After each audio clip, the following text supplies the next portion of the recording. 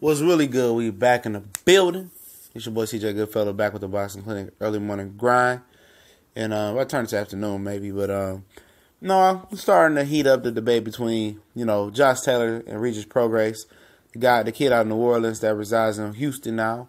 Who was a good amateur but always fell short versus Errol Spence in most of the finals, and lost to him by a hair in the Olympic, to go to the Olympics or something like that. I was hearing.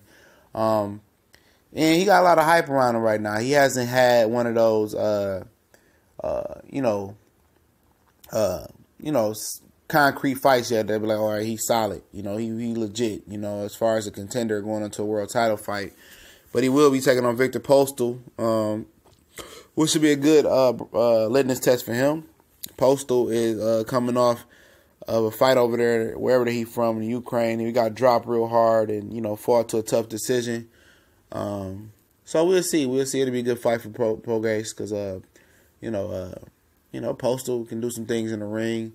He can box and move. And, Prograis was on Facebook Live doing an interview with Mr. RBTA Boxing Talk. You can go follow RBTA Boxing Talk on Facebook and YouTube. They got the group, got the Facebook popping. They got the YouTube channel popping. Shout out to Corey.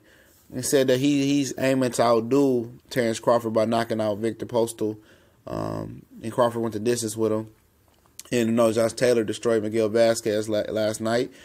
And he had his litmus test last night, and he showed that, he's potentially a world-class type of fighter. And I think this will be a great fight down the line. I think Taylor is going to be the best 140-pound fighter. Julian J. Rock trainer Stephen Bredman, agrees with me as well. And I'm not the only one that actually sees the potential that Taylor has. You know what I'm saying? He's a real good solid fighter. He got a lot of boxing ability. He can fight inside. He showed yesterday with Miguel Vasquez, who's a very savvy vet who can fight on the inside. Vasquez who can fight on the outside. Taylor, I did him on the outside for the most part. He made the adjustments. He has more dimensions to his game, in my opinion. And a lot of people gonna wake up to Josh Taylor once they see him on American TV, but I pay attention to UK boxing as well because I just see the rise of UK boxing. I might talk a little ish about them, but I see the rise. I see the talent level rising. Yard, Taylor, DeGale, Groves, Ebanks Jr. It's a movement that's coming. Lee Selby is one of my favorite fighters to watch. Carl Frampton.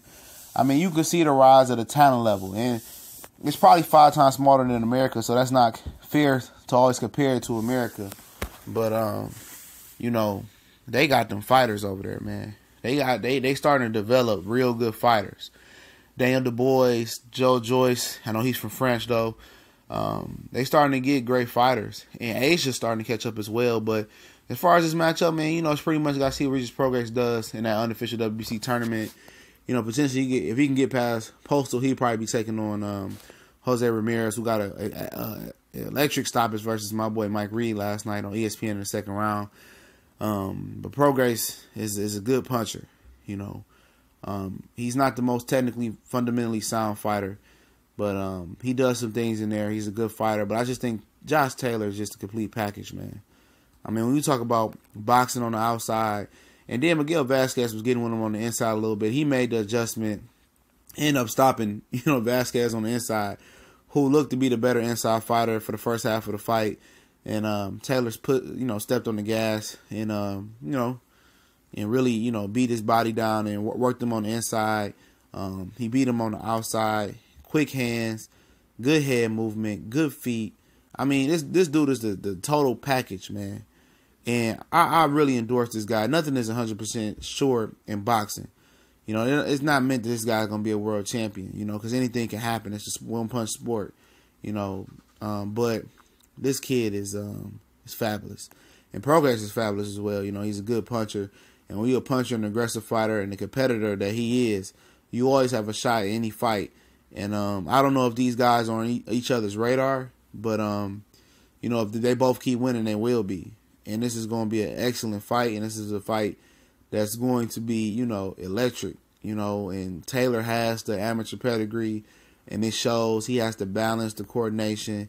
Prograis, he doesn't have that real fluidity in his game or balance, but he makes up that with intangibles. He has the attitude, the aggressiveness, the nastiness, the power. He's a good athlete, and he's ready. He's hungry, and they both are hungry.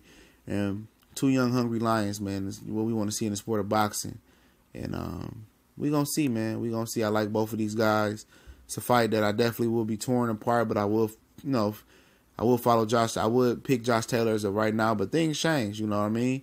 And Prograis might go in there, ice baby Victor Postal, and he's bigger. He's big too, and Josh Taylor's big too. So these two big junior welterweights, man, and they're gonna be battling and seeing what they got. But it's your boy CJ Goodfella. We out.